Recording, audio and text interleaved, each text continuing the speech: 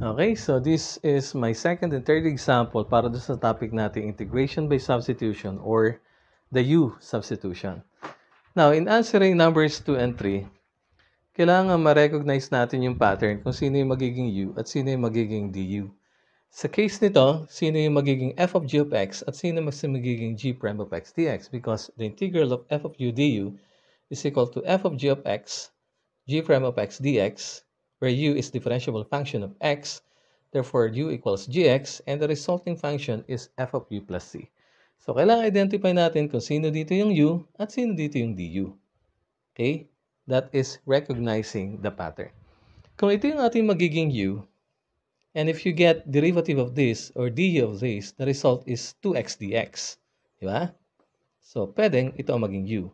Sa case naman ito, if sine 4x is u, and derivative of the differential of u is cosine 4x dx. So, therefore, pwede ito maging u dito. Okay? Try natin. So, we let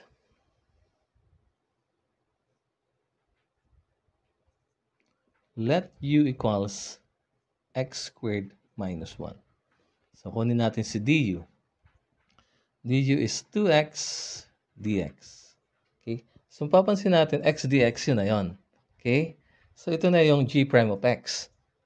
Kasi si u is equal to gx. So, therefore, du is equivalent to g prime of x natin. So, remove natin si 2 dun sa right side. Divide natin both side by 2. So, we have du over 2 equal to x dx. So, i-replace na natin yung mga variables. So, we have integral of, ito ay u, so u to the fourth. X dx is du over 2. So, we have, lupas natin yung 1/2. And then, u to the fourth du. Gamit yung power rule natin ng integration, we have 1/2 u to the fifth over 5 plus the constant of integration. So, we have u to the fifth over 10 plus c. Now, we have, ang u natin x squared minus 1. So, we have x squared minus 1 over 10 raised to 5 plus c. So, yun ang sagot natin. Okay? Pwede natin ma-check kung tama sagot natin by getting the derivative of the resulting function. Pag derivative natin yan, so 5, try natin. Check natin. Derivative natin, diretsyo na 5 x squared minus 1 raised to 4. Derivative ni x squared minus 1 is 2x. Okay? Over 10. So, cancel to. So, matitira is x squared minus 1 raised to 4x. Okay? Nasaan yung dx? So, therefore, if we get the differential, we have here dx. Okay? So, tama. Para mapabalik ulit dito, integrate ka ulit. Okay? So, ulit-ulit lang. Okay? So, tama sagot natin sa example number 2. Next is example number 3.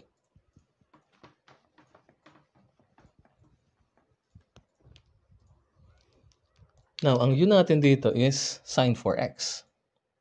So, we let u equal sine 4x. Then, we determine the du. du is derivative ng sine is cosine 4x times derivative pa ni 4x. General differentiation. So, times 4 dx. Okay? So, therefore, du equals 4 cosine 4x dx. So, meron na tayo nito. No?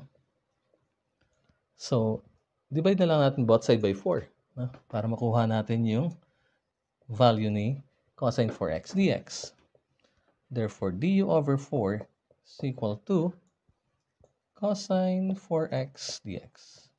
Substitute na natin. We have integral of sine 4x is u. By the way, kung nalilito kayo dito, this can be written as sine 4x raised to 5. Okay? 5 power. So, therefore, we have u to the fifth. And then, this is du over 4. So, du over 4. Okay? Then, ilabas natin yung 1/4. So we have 1/4 integral of, we have u to the fifth du. Oh, sorry, u to the fifth du. Now, gamit yung ating power rule, yung ating integration, so we have 1/4 that will become u to the 6 over 6 plus c. Then, replace natin si u ng sine 4x.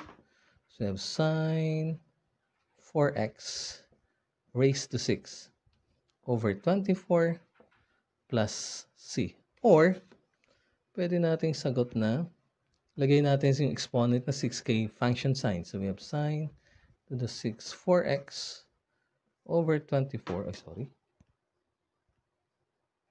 over 24 plus c. Okay? So, that is our answer dun sa ating example number 3. I'm going to give you another examples para sa topic ito. Thank you.